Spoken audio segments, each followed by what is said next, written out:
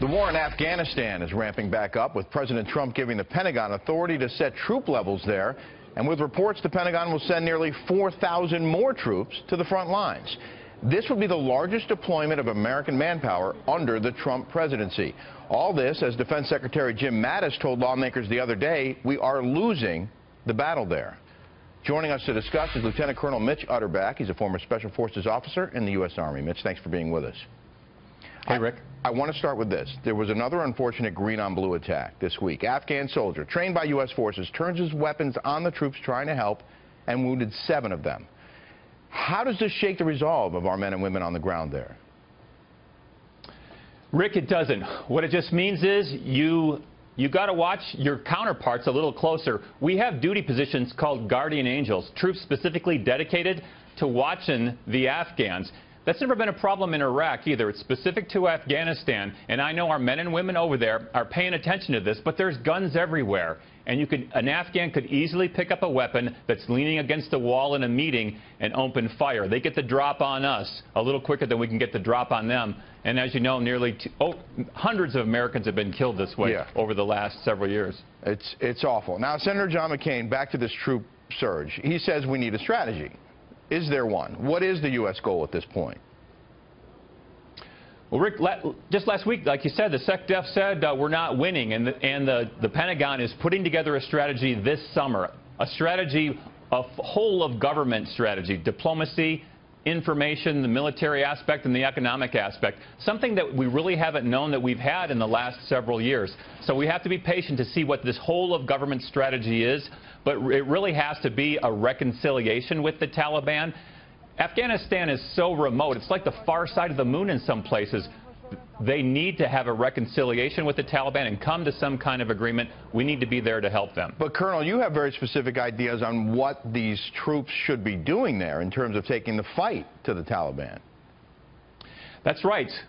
You wouldn't recognize Afghanistan, Rick, from the times that you've been there. It's almost like a ghost town on those bases. Barely enough troops to keep the lights on. I left there in 2015 with less than 10,000 troops, really staying inside the bases. Only special forces leaving the wire to take the fight to the enemy. This, probably a brigade plus size element, is going to advise at a more tactical level. We need to get shoulder to shoulder with the Afghan soldiers doing the fighting to be able to call in airstrikes for them, bring in the surveillance assets, and call in medevac. Afghanistan hardly has any of this. Afghans fight harder when there's an American advisor standing shoulder to shoulder, bringing all those combat enablers, we call them, to bear against the Taliban. But, Colonel, Afghan forces lost 5,000 men last year alone.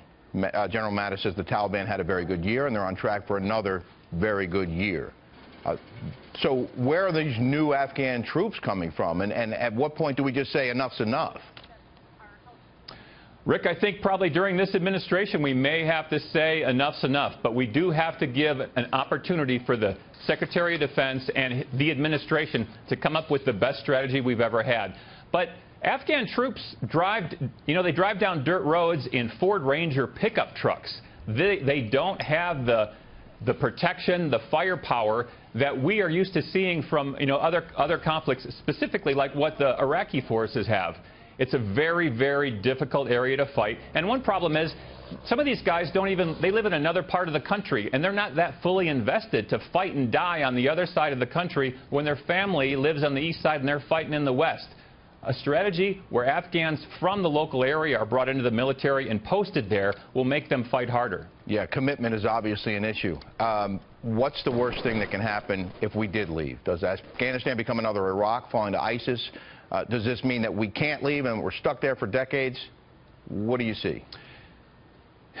If we decide during this administration that enough's enough, and the American people decide enough's enough, I do think we'll have to maintain a special operations presence with the ability to continue to take out high-value targets, to not allow terrorists and terrorist organizations that could rise and threaten the West, threaten Europe, threaten the United States, ever to rise again like al-Qaeda once had. But at some point we may get to the point where Afghanistan has to manage its own internal security. Something else, though, we need to re-look at our relationship with Pakistan, who provides the safe haven for the Taliban. You don't have an insurgency without a safe haven, and Pakistan is part of the problem. Lieutenant Colonel Mitch Utterback, thanks very much for your time today. We appreciate your insight.